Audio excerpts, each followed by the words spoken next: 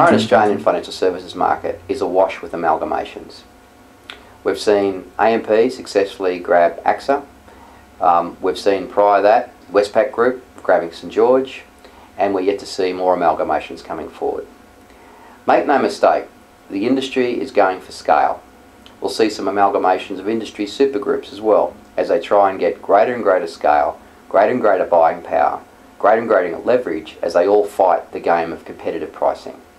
What's the effect for most consumers? Initially, confusing. What's the effect for most advisors? Also, similarly confusing.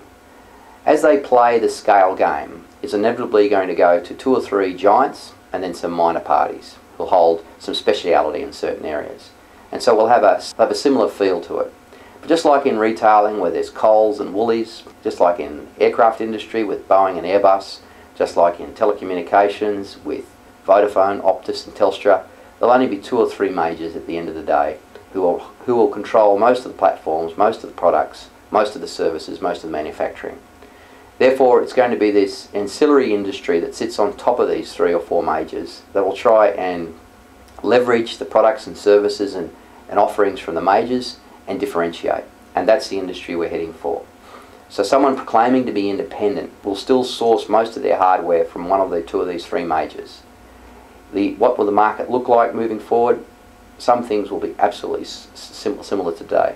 People will still want a trusted relationship with someone who can relate to their issues, understand the complexities and deliver greater certainty, regardless of where the products come from. And we do need good product providers.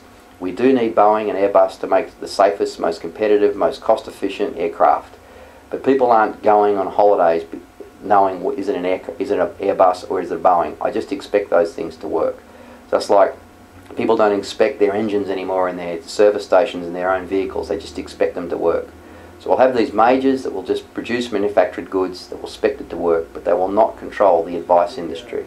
There will be a smaller group of dedicated people focusing on delivering one thing: greater certainty to their clients, regardless of the products and the fit for them.